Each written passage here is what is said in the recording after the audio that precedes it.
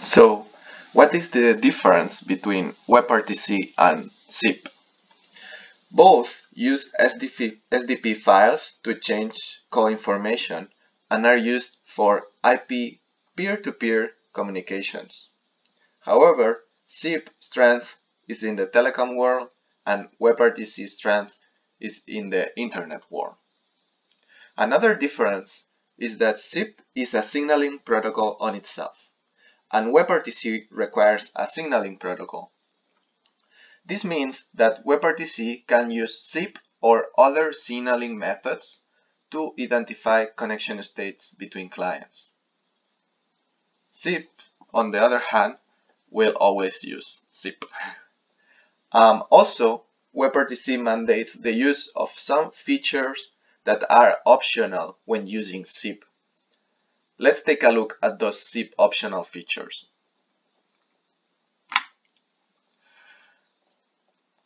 Here we can see some of the differences. On the media transport, SIP can use, by default, will use RTP and can use SRTP, but WebRTC will mandate the use of SRTP.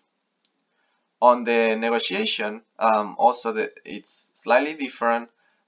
Both use SDP, but the negotiation one use trickle, which is a method of ice gathering.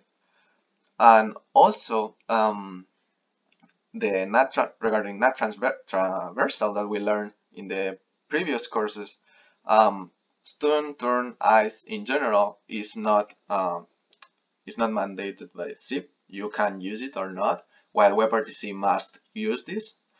Also on the media transport, it's slightly different, where RTP and RTCP messages will go all through the same path on WebRTC, but will be using separate paths on SIP.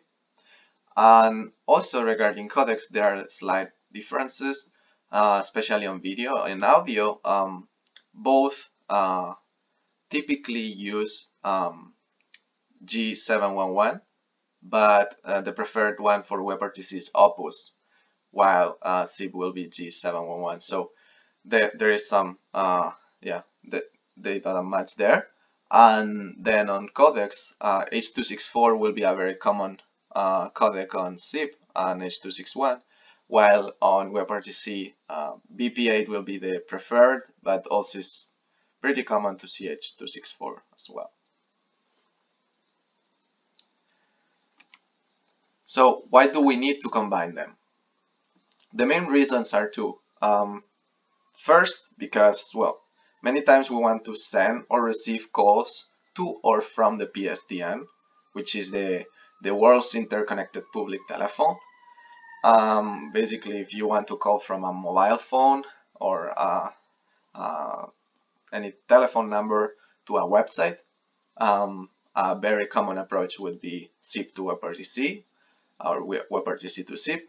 So that's the main reason. And also sometimes the applications have been built a long time ago and maybe before were dependent on legacy networks, and now they aren't, but because it's costly to change the signaling protocol, you might need to keep using SIP on that application.